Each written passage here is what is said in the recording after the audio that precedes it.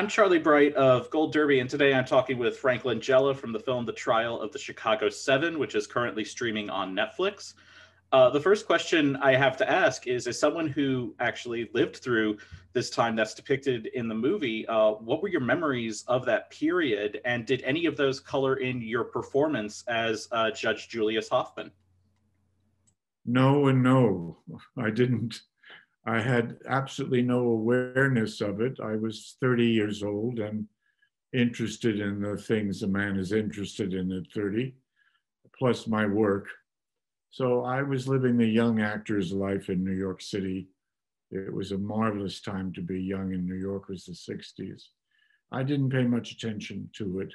The Vietnam War as a whole and Kent State and things like that were I was aware of, but this went right by me. Never had. So I had nothing to compare it to. And then I read about the judge who was about as big a son of a bitch as I've ever seen, both on paper and in real life. So I was happy to play him, and very happy that somebody recently did a report on this movie, what was right, what was wrong, what the fact is, and what the dramatic license was. And they said that Judge Hoffman was exactly the way I played him, which made me very happy. He was unrelentingly cruel, determined to convict everybody, utterly corrupt, and I think going a little nuts in the head, you know. Well, I mean, it's interesting you bring that up because, I mean, Judge Hoffman, I think, is probably the source of some of the truly hard to watch scenes in the movie, specifically when you look at how he is reacting and managing the whole case. And I was wondering if there was any scene that was more difficult for you to perform as Judge Hoffman than others in the film. No, none of them were difficult. Absolutely not. I did have a favorite, which oddly enough wasn't in the courtroom. It was my only scene in my office where I ask one of the jurors if she thinks she's fit. I just loved that little scene. And also, it was the very last thing I shot. So, but people say this about movies all the time. We were one big family. Well, I don't know one big family that isn't dysfunctional, so, but we were very functional. We were not in any way dysfunctional. And I was 14 days with these actors in one room, 10, 14 hours a day. It was an unusual situation. We had to be there every day, all of us, for the full time. And it was really joyous.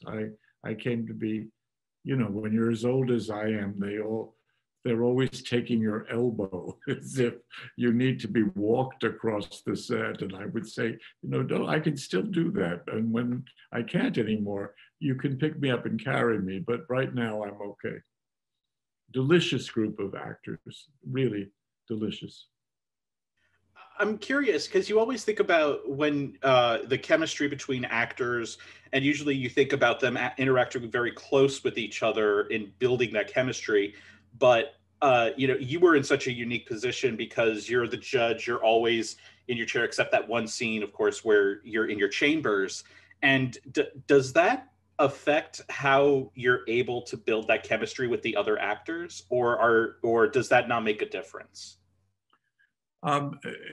It doesn't make a hell of a difference. The most important difference is that when you're the judge, everybody has to look at you. They have no choice, so you're not considering, is this my close-up judge? What are they going to do?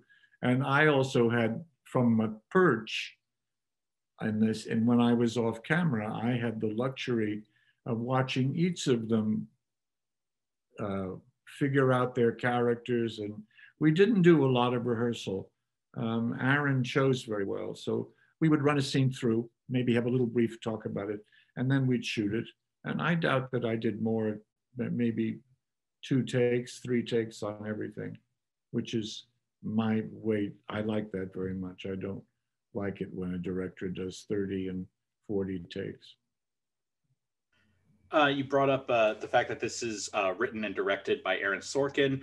Um, Sorkin is very well known for the dialogue that he writes, and I had to actually had to double check because I was like, has Frank Langella ever done anything with Aaron Sorkin before?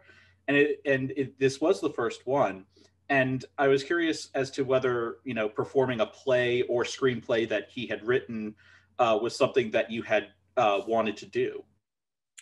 I tend not to make a wish list because if an actor tries to form in any way his career, like I will do this, I will do that, that's on my bucket list. Life gets in the way and your career gets in the way.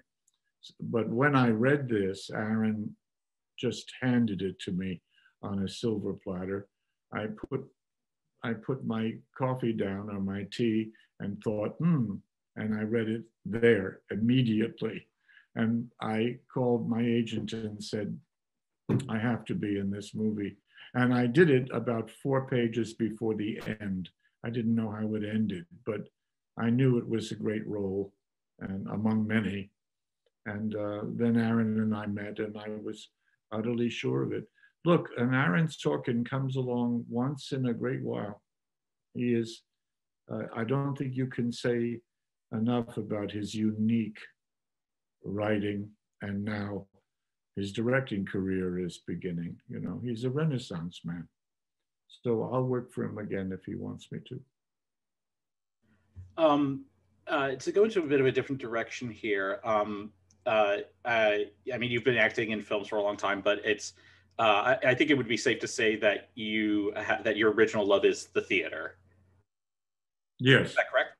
Yes, but as I get older, I'm very much equally in love now with the camera, and I'll probably in this last decade do more of that. The theater is a grind, a difficult one, which was fine by me for many years. I liked it, and I still will if I find a great role. But it's really wonderful now to try to bring everything down to the lens, and you're able to play a very intimate moment that if it were a play, you'd have to hit the back row, and which affects the way you do it. But I think the reason I like the Chambers scene is because there are very, very delightful moments between me and the other actors that can be thrown away because the camera's right there. Well, what I was curious about is one of there have been so many effects of this pandemic on our society, and one of the big ones has been its effect on theater, specifically Broadway in New York. And I was curious as to I was actually kind of answered my question, but I was wondering if you had hoped to return to the stage once theaters are able to reopen. Oh yeah, we'll see. We'll see when they reopen, and we'll see if I'm offered a really wonderful role. I've done 22 Broadway shows by now, and about 10 off Broadway, and I've never been in one that I didn't want to be in. A very lucky career that way. So it would be nice. The last time I was on Broadway was a play called The Father, which was 4 years ago. So that's a very long break for me, but it's nice to say that I'm not the only actor out of work. A lot of people are. I can't believe that this only hit me, a couple days ago, but it didn't dawn on me until a couple days ago. It's like, holy cow, here's a movie with 2 incredible actors, and I mean, so many incredible actors are in this movie, but to have a movie with you and someone like Mark Rylance, who are these like towering figures, at least in my opinion. What is Mark Rylance like as a screen partner, or a scene partner, I should say? Well, he's wonderful. I mean, I'm not going to be to say a cliche, but I will. They were all wonderful. Every single one of them bounced. You know, there was never a feeling that you weren't in connection with the actor. Everybody was on their game, extraordinarily professional, extraordinarily committed, and you just felt the moment the camera rolled. I have to stay on my toes here because I'm working opposite actors, different techniques, many of them very different than mine, very different techniques, and somehow it all worked. And that, I think, is also, uh, if you see a movie in which everybody seems to be in the same movie, and often it's not the case, it's the director. And that's what he did. He kept us all in the same movie, same style. Every once in a while, he gives very little notes, but every once in a while, he'd come to me and say, a little bit of the classical actor creeping in. And I'd say, oh, I'm sorry. You know, when I'd go back, you know, my stage training was so automatic. Delicious experience. And I can't say that about a lot of the things I've done. Lucky though, I've been fortunate to be in some extraordinary plays and movies. You had actually just mentioned that the last time you were on Broadway was when you were in the play The Father, Yeah. where you won the Tony Award for Best Actor in a Play in 2016. You gave an incredible speech that evening because it was in the immediate wake of the tragedy at Pulse nightclub in Orlando. Our nation right now is bitterly divided, and we've just witnessed a riot at the U.S. Capitol building, and I couldn't help but think of what you said that evening about how we could either let tragedy destroy us, define us, or make us stronger. Yeah. And I was curious if you had any thoughts about how we as a society could use this tragedy to make us stronger. Yes, I have a thought. It's been my belief for a very long time that very few people ever act for the greater good, if you know what I mean. They act for themselves, their little world, their house, their family, their life. And if we could begin to see that acting for the greater good is extraordinarily rewarding, I think we'll come through this. Maybe, certainly, the worst 4 years I've ever witnessed, and I've been voting for presidents for, I don't know how many, 40, 50 years. And there's something about how far down we went and how low it got that made people far more aware of politicians and politics and how bad it can be. And I think that's the only good that might have come about this, which is I think many, many people, millions of them, became far more aware of what was going on and wanting to save a democracy.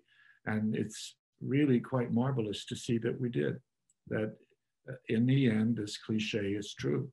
The truth and justice will out. And the other thing is the wonderful addition of women and Black folks and Spanish and the diversity that I think Mr. Biden will bring comes directly out of this white supremacist idea.